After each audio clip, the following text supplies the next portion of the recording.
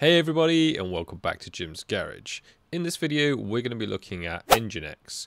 It's both a web server, one of the most popular, and also can be used as a reverse proxy. Now in all my videos I use traffic, but in this video I'm going to show you how we can set up that web server and how we can route traffic from basically Nginx to any container that's sitting behind it. We're going to be doing that with SSL certificates, and I'll show you a process that's repeatable for anything you want to put behind it. Now I am aware of Nginx Proxy Manager, NPM, but I don't really like that product because of all the security vulnerabilities that are associated with it. Plus, that's kind of a wrapper over the top, and technically you don't need it. If you want to use that, obviously that's fine, but on this I'm going to be covering the bare basics with Nginx. So we'll hop over now into VS Code and we'll have a look through all of the configuration files. So for this video I've created a new virtual machine, I've installed Docker, I've put Portainer on it, and that's pretty much all that's on there at the moment. You can see here that we're on 200.117, and the only container we've got running here is Portainer itself. So to get all of this working, there's a few things we need to do. So I'm first going to talk through the Docker Compose file, and then I'll talk about the specific configuration files for Nginx and certbot. So as you know with my traffic videos, the certbot is basically built into traffic. It's also built into other reverse proxies such as Caddy.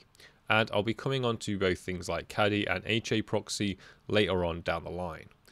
But basically to get this up and running, what we have here is again a multi-container Docker Compose stack. The first one here is certbot, and the second one here is Nginx. Now we're going to have to run this one first, and this one is the one that's going to pull the certificate. Now, as you can see here, I'm using Cloudflare, and I'm not going to be covering any other DNS providers, but the important thing really here is this certbot/DNS-Cloudflare. There's basically different containers for each of the most popular domain registrars.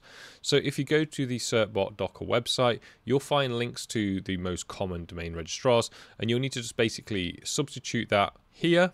And you'll also then need to change some of the commands down here. But as Cloudflare is pretty popular and it's been with all of my videos so far, I'm just going to carry on with this demonstration. So the first thing really we need to do is to run this container with some variables. Now the variables we need are basically this cloudflare.ini file, and you'll find that just down over here. In this cloudflare.ini file, you want to put in your Cloudflare API token, which I've showed in my previous videos. You simply need to create an account with Cloudflare, buy a domain, and then once you're in the Cloudflare dashboard, you can create an API token. You want to make sure that you set that to be able to edit the domain name that you have available to you, and once you click OK, it will generate a token, something like the one on screen. Once you've got that token, paste it into here, save this file, and then you can continue. You're going to need to supply the email address that you signed up for your Cloudflare account with. And then the key thing really is this -d here at the bottom. And that -d doesn't have to be a single domain. So for example, what this is going to do here is it's going to pull a wildcard certificate for anything.jimsgarage.co.uk. And that's probably the right balance of convenience for a home lab. But if you wanted to, you could be prescriptive, and you could add, say, for example, another -d, and then you could put in something like, I don't know, webserver.jimsgarage.co.uk, and then put another one in, dash, and then it could be a game server, for example. But I'm just going to do a wildcard certificate for now, just because it makes life easier for administrating your home lab. Next up, we have the Nginx container itself. And I'm simply pulling down the latest version of Nginx. I'm exposing ports 80 and 443, which are common for unencrypted and encrypted traffic. And I've got some logging enabled, and I've also got the Nginx configuration file. We'll go through that in a moment. And then importantly, I've got this /certs folder. So what we're doing in the first container with certbot is it's going to pull down some certs and it's going to stick them in this folder here. We'll see that in action later on. And then Nginx is also going to have that folder mounted so that it can make use of those certificates. Now to begin with, we need to run certbot first on its own, pull those certificates, and then we can spin up Nginx to use those certificates. If we do it all at the same time, the certs aren't going to be ready, Nginx won't be able to serve it up. Now, very similar to traffic is the notion of the Docker networks. So here I've just created this Nginx-proxy network. You'll notice in my other videos I've got one called Proxy. So just to try and avoid any confusion here, we're going to create that first in Docker with a sudo docker network create Nginx proxy. Set that to external true. And that means that basically we've got the proxy set on this network. And I'm going to use an example where I spin up IT tools, which I've used before, where we put that also onto this same network. And what that means is it makes it very simple for Nginx then to serve up as a reverse proxy IT tools. And we can do it simply by doing a proxy pass. I'll show all of this later, referencing only the container name. So let's have a quick look now at the Nginx configuration file. Now, this will be a brief overview because there are literally hundreds of different configuration parameters for Nginx, but this should give you a good A+ score on Qualys Labs scan, and it should show you the process we're going to need to replicate to get this up and running. So the main bit here really that we need to look at is this HTTP section here. So basically what you have within HTTP, so if you're serving up HTTP traffic, you have what are known as server blocks. So you'll see here between this purple parenthesis and this one down here, we have a server block. And then later on, we also have another one. We'll come on to that in a moment because it is fundamentally different. Now, what this is doing is a bit like traffic. It's saying listen to port 80, and here it's saying location /. So basically anything that hits that. Now, this is what's known as sort of a default server block, because it's saying anything that hits this, it's going to serve up the HTML file that's in here, and that's just the default generic welcome to Nginx. But if you actually had a real website, you could put it in this /html folder, and it would then serve up that website instead. So here basically it's going to display the default message, and also then after that, we specify all of the SSL parameters we want for the server. So anything that hits it without a URL, i.e. just comes to this domain on the /, it's going to take and pick up all of these configuration parameters. So it's going to listen on port 443, which we know is HTTPS. It's going to use the certificates, so those certs that we'll pull in a moment when we spin this up. It's got the SSL parameters for serving the certificate up. It's got some SSL session timeouts, caches, and shared tickets. These are predominantly security settings. And then obviously here we see things that we're more familiar with, things like the SSL protocols, etc. So TLS version 1.2, 1.3, the Cypher suites, and also things like the HSTS for strict transport security. Now, I'm not going to go a deep dive into that, and you can turn on different Cypher suites as and when you want to. You can limit it to just TLS 1.3, for example, but you get what we're doing here. Each time we create a service, we want to create a new server block. And so we see that down here as well. I've basically copy and pasted this, and for every service that you're going to have up and running, you simply paste in a new server block. So basically everything after this section I've highlighted in blue is the same as what we've just reviewed. However, the fundamental difference here is you can see that we've specified a server name. So in this instance, I've created the name ittools.jimsgarage.co.uk, and you guessed it, that's going to spin up IT tools later on in the video. Now what we're saying here is whenever it sees something trying to come to IT tools, it's going to say anything that hits that, because we've got a /, just basically anything. We do a proxy pass, and we're going to pass that to IT tools. Now remember I said this is on that same Docker network. So down here we've got the proxy set on Nginx proxy, and if I have a quick look at the IT tools, you'll see here that I've stripped out all of the traffic labels. Obviously we're not using traffic, but I have put it on this network here, this Nginx proxy true. So when that spins up and it hits this location, because it's on that same Docker network, it can use the DNS name within Docker itself to route traffic through to that container. So hopefully you've understood that. Let's now get on to pulling a certificate, deploying Nginx, and then putting something like IT tools behind Nginx. So make sure that you've got this sort of folder structure set up. You can obviously tweak it to your liking, but we want to have this sort of certs folder here. We need the Cloudflare ini, and we want this Nginx configuration file. So now that I've navigated into this folder here, what I'm going to do is a sudo docker compose run and then I'm going to run certbot. So what this is doing is basically pulling out part of the configuration file, because as I said, we need to run certbot first. So hopefully if I hit return, what this is going to go and do is pull a certificate using my credentials. So it doesn't have that network, so it's created just this default network. Don't worry, that's disposable. It's now pulled down the container. It has complained about the cloudflare.ini file being overly permissive. That's not a breaking issue, it will still pull it down, but you probably want to change that to 600 just to remove that error. Now what it's doing is that DNS challenge, so this is using DNS challenge, not HTTP, so you don't need any ports forwarded. And here you can see that the output of that request has been successful. So the certificate is now saved, we've got the full chain and the private key, and this will automatically be set to renew in 3 months. Now you will have to actually run certbot each time that happens, but I've disabled the force renew so that it'll only actually pull down a new certificate when you need it. So now if you look in this certs folder, you should see it's created this hierarchy, and if you want to see your actual certificates, you can see those in live. I can't actually see them here because I'm not logged in as permissions, but if I do a sudo -i, navigate to the folder we were just in, and inside that folder for live, you can see I've got this Jim's Garage domain, and if we go in there, we can see now the certs, the chain, the full chain, and the private key, which is what we need to serve up for Nginx.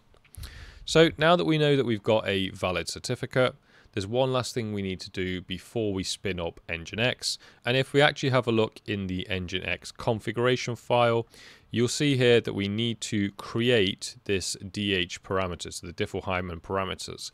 So what we need to do there is basically copy this command here, and we want to navigate to the right folder, and in this instance, if you see the mapping here, we'll want to put that into this certs folder. So if I cd into certs, I'm then going to paste in this command. It's going to then go away and create a new prime for that salt. And once that's completed, we should be able to then spin up the container because it will find this here that it needs. If you've got a really old machine, 2048 bits going to be fine. I've just put 4096 so people don't get irate in the comments. So after almost dying of old age, that's now completed. And that's the last bit of the puzzle we needed to get this up and running. So now if we change directory back up a level, we should now be sat within the Docker Compose level. Let's just do a check.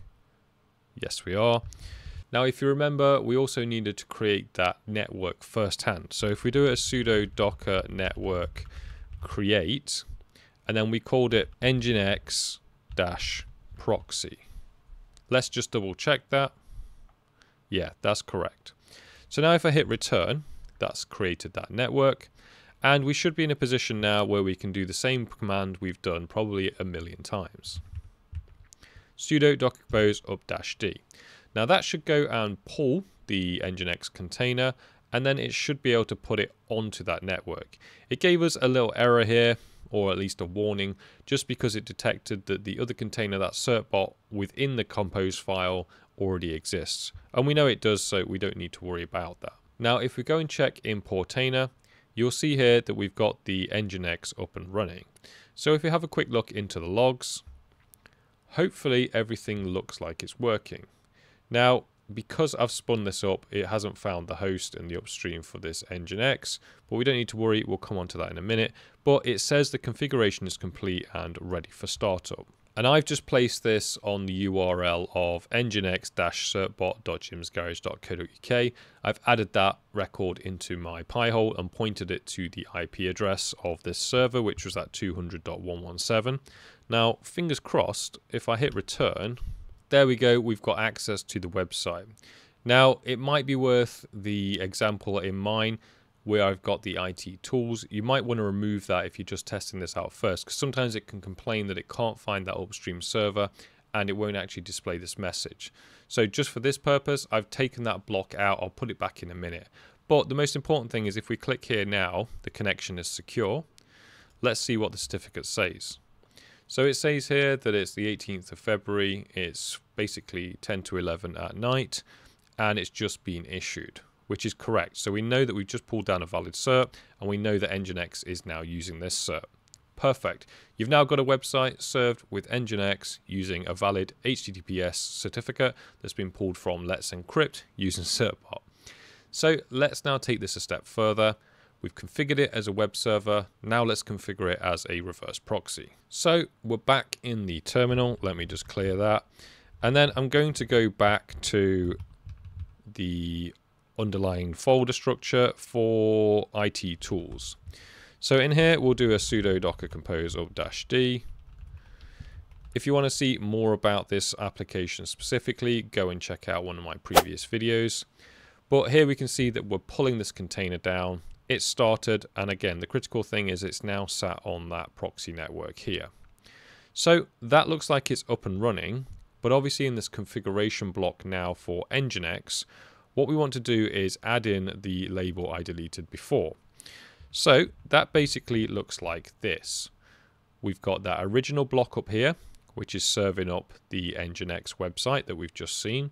We've now got this second block here, the crucial part having that server name IT tools. Now you will want to add this just like in any of my traffic videos. Again, add that into your Pi-hole or whatever your DNS resolver is, and then make sure this proxy pass here, this crucial bit here, is the container name of the container. So here, for example, you can see it's called IT tools. Therefore, when it goes to and finds that website, it's going to proxy pass it to IT tools. Because it's on that same network, it's able to use that. We don't need to put in any IPs or ports. It does it all for us. So I'm now going to save that. And unfortunately, not like traffic, you need to restart this. If we head now back over to Portainer, we should be able to go to the containers. This certbot here, this Nginx one we've just done, you can see IT tools is running. And if I just hit restart on this Nginx container, that should now load up that new configuration. And if you wanted to, you can actually exec into a container first. So for example, this Nginx one, and you can do an nginx-t. That will actually validate the configuration files to make sure that the syntax is okay. So we could do that before. Obviously, copy my example, it should work. But if you wanted to test future ones before you deployed this, this is a way that you could do it. So now that that's respun up, we should be in a position where if we hit refresh on that website, so that's that IT tools here, see, if we hit refresh, bingo, we now get IT tools. And if we click on the certificate, you'll see that it's using that same certificate that we were using before. Perfect. And now if we go back to what we had before, that Nginx website, if we hit refresh, we've still got our website being served. So now we've got the proxy, basically proxying traffic to IT tools, but we've also got the web server element serving up web pages. And everything I've showed you today is replicable. So you could have multiple websites all being served by Nginx, and you'd put that under different sort of slashes or subfolders. And you've also then got lots of different containers you could serve up just using those different server blocks. So let me know what you think of this in the comments below. In terms of it being a reverse proxy or at least a replacement for traffic, I'm not going to be doing that. But in terms of having a web server, there's a reason why it's one of the most popular web servers. It's very responsive, it's very lightweight, and it's quite simple to use. You'll often find Nginx behind many of the most popular websites in the world. So what do you think? Are you going to be using this as your reverse proxy, or are you going to be sticking to traffic? Now, don't worry, I will be checking out others like HA Proxy, which I believe is the most popular and most extensible, and I'll also be checking out Caddy as well. So stay tuned for those videos. But in the meantime, if you've liked this video, please give it a thumbs up, hit that subscribe, and I'll see you on the next one. Take care, everybody.